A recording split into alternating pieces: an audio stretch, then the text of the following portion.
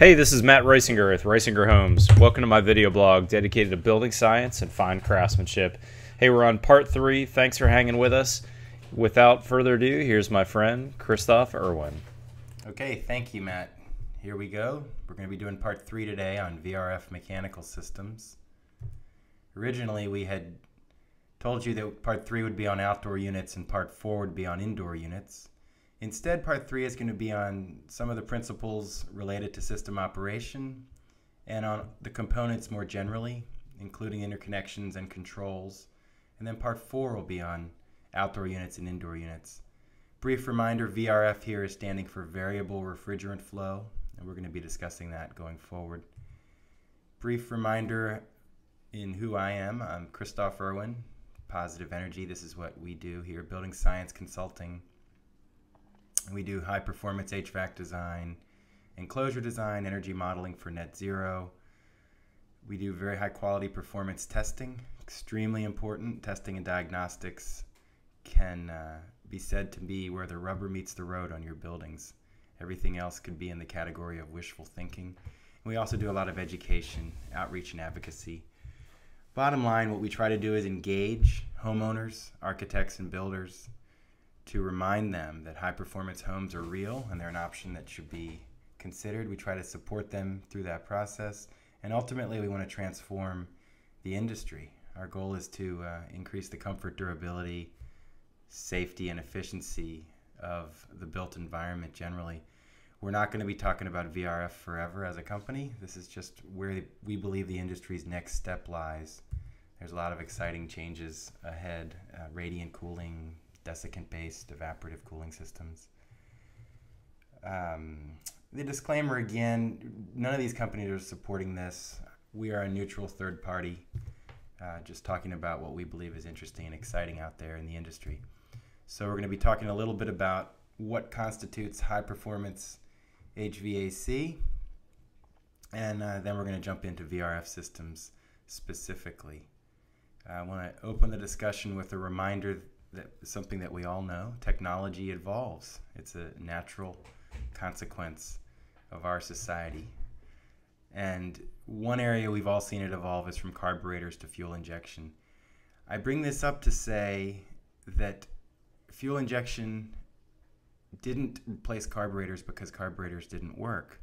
Carburetors worked fine, but fuel injection works better. Similarly, the current mix of products that are out there on the market and out there in our homes, they work.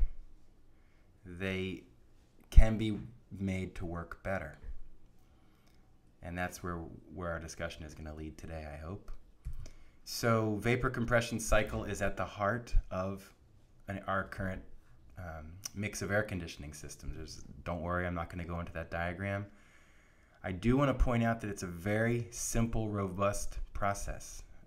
It can seem complicated, but really there's basic principles at work here that everyone can understand. And what we're talking about when we're talking about VRF equipment is we're talking about how to take the inputs, the same inputs, and get more of the outputs that we want from this equipment. If you look at that muscle car at the top, I think that's a 66 GTO, pretty sweet car. I used to love to rebuild motors and transmissions. I had Chevy van actually for years. So that engine in that car is extremely powerful. It takes the fuel and it gives performance that no one can deny. However, that engine at the bottom, that ultra low emission vehicle, it is taking the same inputs, the same fuel with the energy stored in it, and it is working through highly engineered systems to take that fuel and extract increasing amounts of energy from it, and in so doing, it releases lower emissions on the back end. So thinking about the vapor compression cycle as something simple, I wanted to offer you this idea here. What if I said to you, there's a bucket of water, and I want you to move it outside the house using just a sponge.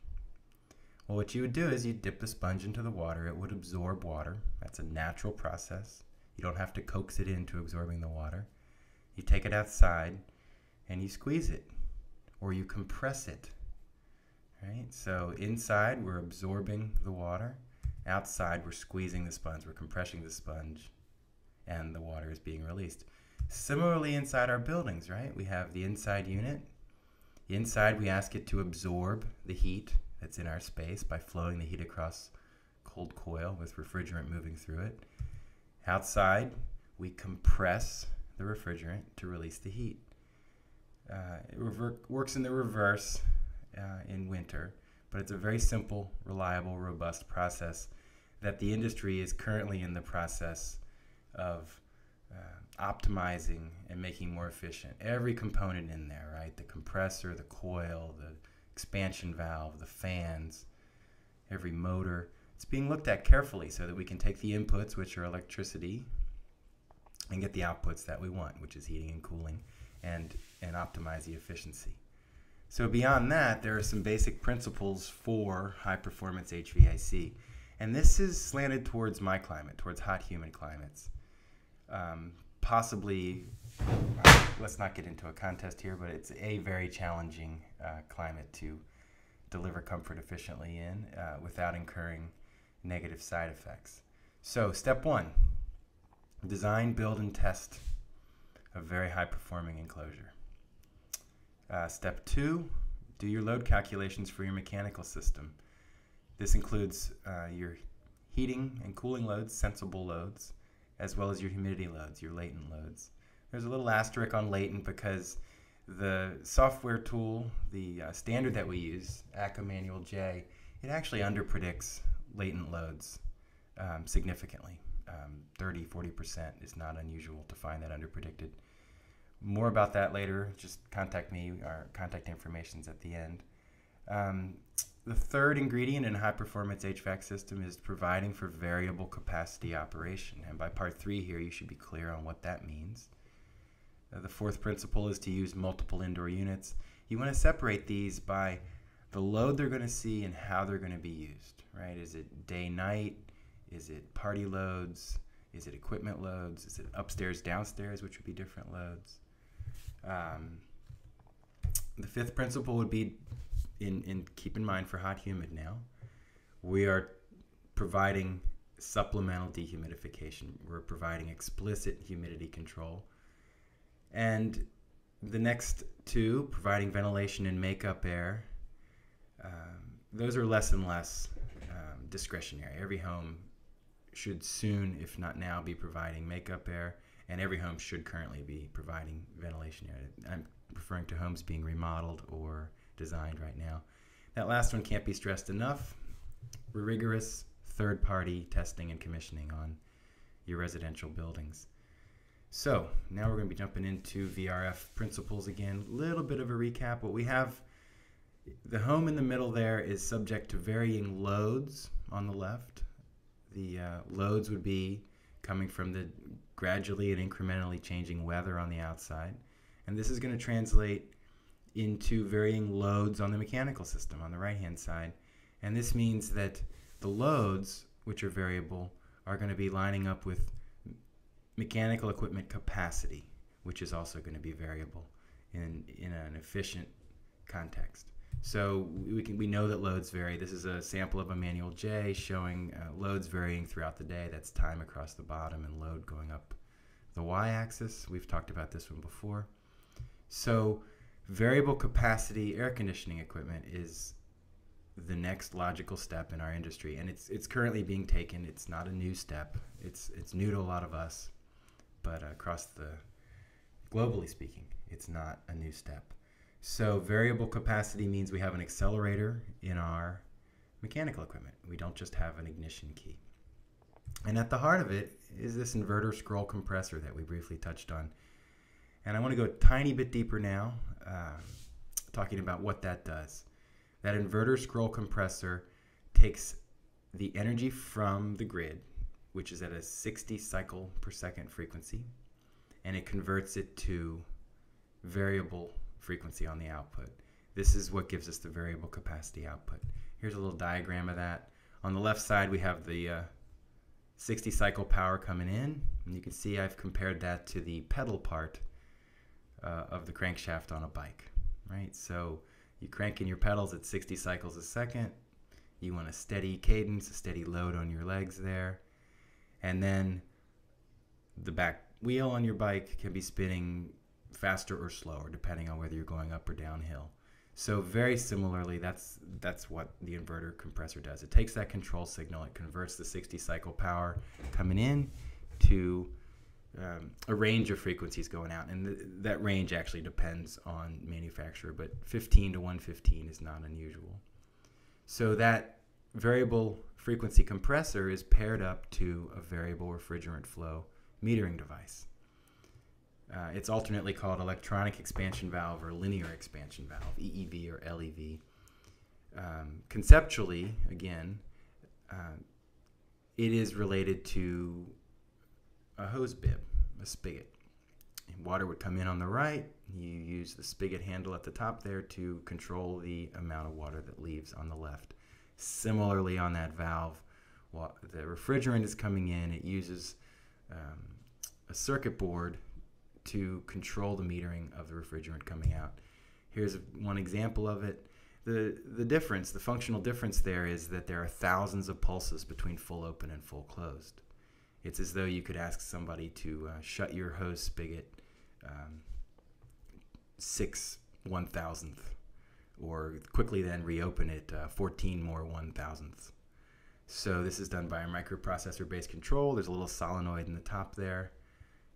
And those two together, the linear expansion valve and the inverter scroll compressor, are at the heart of all the VRF systems we're going to be talking about going forward. So keep in mind now, we're talking about VRF technology, multi-split technology, as well as one-to-ones. And I'm keeping this purposely at a relatively high level so that we can get through it relatively quickly. Any one of these areas, any one of these products is a jumping off point to get deeper. And I encourage you to jump in either on your own or by working with somebody that can help you with these designs for your buildings. Okay, VRF mechanical components now. Let's talk about them. We have essentially three main categories. We have outdoor units, indoor units, and then controls and distribution. So the big takeaway you should get from this slide is there are many types, many manufacturers, many different system types out there, many different components. Conceptually or functionally, they're similar. The differences are in their specific specs. Here's an example. On the left, we have a Fujitsu system, a 1-to-1 on the left. On the right is a 4-to-1. I would point out here, Fujitsu has a pretty cool feature with these concealed ducted ceiling cassettes, is that they can actually go in other orientations. They are multi-poise cassettes, so they can be put vertically in a wall, not just horizontally in the ceiling. That's a big deal. One of the things this VRF equipment does is solve problems for builders and architects about how to incorporate mechanical equipment into increasingly clever and complicated building structures. So terminology, I just mentioned multi-splits on this slide. It's a little bit out of order. Let's talk about multi-split versus mini-split. Mini-splits are typically 1-to-1, one indoor unit to one outdoor unit. And the mini part of the mini-split used to refer to the fact that these systems would go down to a half a ton, whereas typical equipment would bottom out. The smallest size would be about 1.5 tons, depending, 1.5 tons or 2 tons. So they were mini compared to the normal split systems. That is still true, but you can get mini splits in 3-ton sizes, right? So it's not always that they're mini, that they're smaller than regular 1-to-1 conventionally ducted equipment. I'll also say that, at least here locally, mini split typically refers to 1-to-1 wall units, and that's not really right. Really, mini split is anything that's 1-to-1, and whether it's ducted or non-ducted is not the distinction. And keep in mind that this really changes, I guess, depending on who you're talking to. But if you're talking to me, multi-splits are a one-to-many technology, right? So you still have a VRF outdoor unit, but it connects to many indoor units, each one of which is independently controllable. So the important point here is not to get hung up on the specifics, but just to understand the meaning of what you're talking about. And I have found a very useful way to do that is to get familiar with one manufacturer. So pick one. Pick a manufacturer that is well supported in your area locally, that you have access to good tech support and information, and get familiar with their product lines. So that would be the left side of that arrow on the bottom. You get familiar with a unique manufacturer and what they call their products. From there, you can map over to any manufacturer's products, and you can make them specific and functional for your application, right? So you could get familiar with Daikin equipment and then map it over to Mitsubishi or LG and map it over to Daikin, or any of them, Fujitsu, Gree, Sanyo, Toshiba. There's so many. It's very hard to keep track of. So now we're going to jump in properly here to the three main types of mechanical system components in the VRF world. So we have indoor units and outdoor units. That's pretty obvious. We also have controls and a set of interfaces to work with. And then the last one that's often overlooked is refrigerant distribution. It's not as simple as just running refrigerant lines, although it's not much more difficult in some applications either. So refrigerant distribution, there are branch boxes. Oh, excuse me on that title there. Branch boxes, splitters, and joints. So there's lots to say about these. There's lots of rules about where you can make connections and where you can't, and whether the boxes are very complex, as that one shown in the picture from Mitsubishi, that's their BC controller, or if it's a simple manifold, or even simple T's put in there. But functionally, you can look at that outlet strip to understand what they do. The refrigerant plugs in at the outdoor unit, and it gets distributed to the indoor units. That's what's happening. On residential equipment, we're looking here at Mitsubishi products, 6 concealed ducted indoor units, all connected to one outdoor unit. Each indoor unit has its own control, and there's refrigerant distribution equipment that connects them all. So those are your main categories of products: indoor units, outdoor units, controls, and refrigerant distribution. There are also a number of accessories that can be added on to VRF systems. Filter boxes are very convenient when putting on concealed ducted. The alternative would be to use filter grills. There's a conversion kit for a filter box to convert the unit, or for the unit actually. The conversion kit converts it from a rear entry to a bottom entry. So depending on the application, you might need a conversion kit. You can flip some of these units over, and you would do that using a downflow kit. And there are times where you'll need wind deflectors and snow deflectors on the outdoor unit.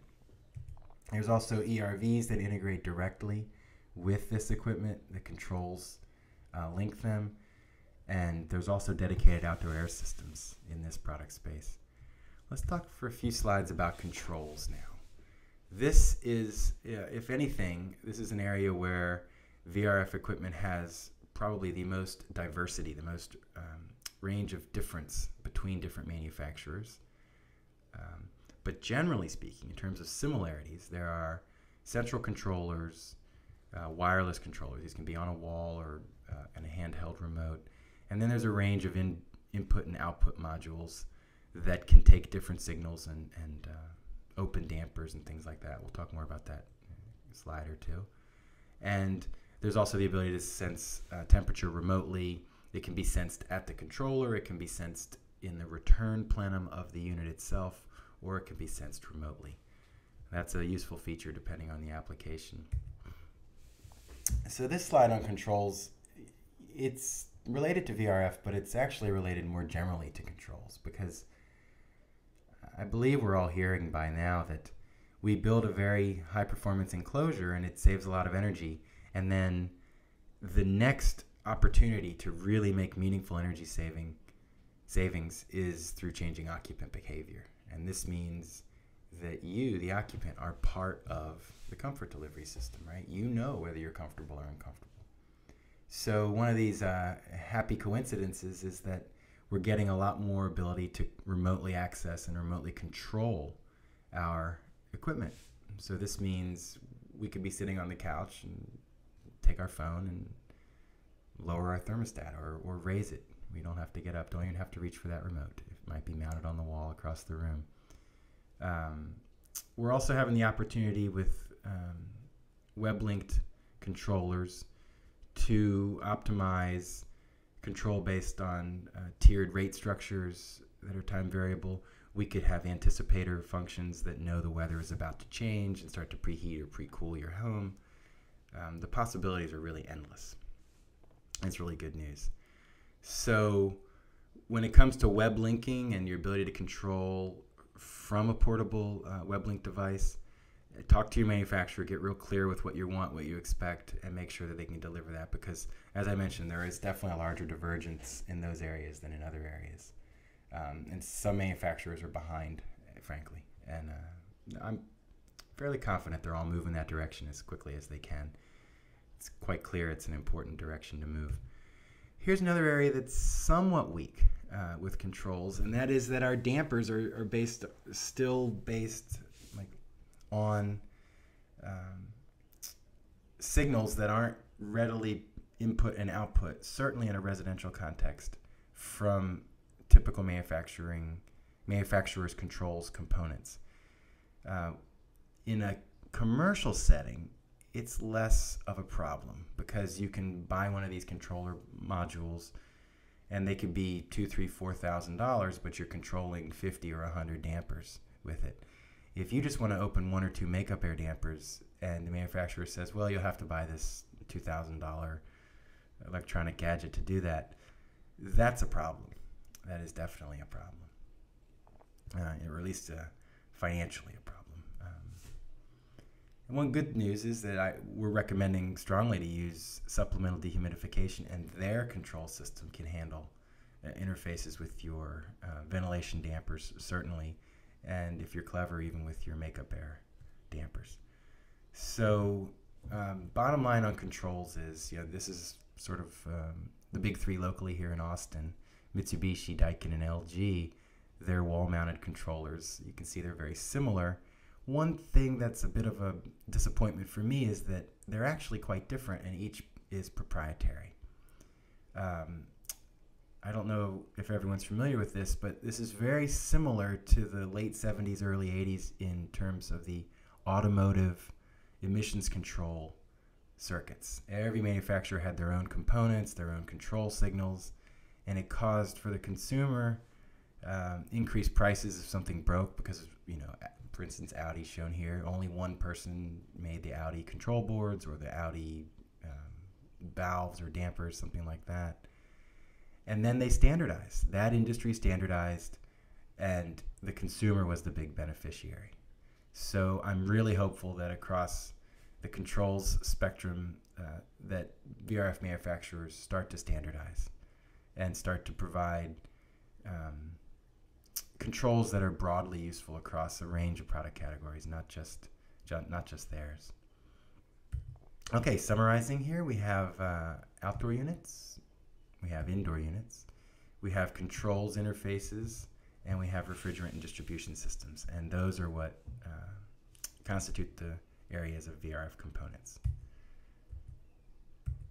Okay, I guess I can't really take questions in this format, but feel free to send an email or post a comment when Matt puts this online.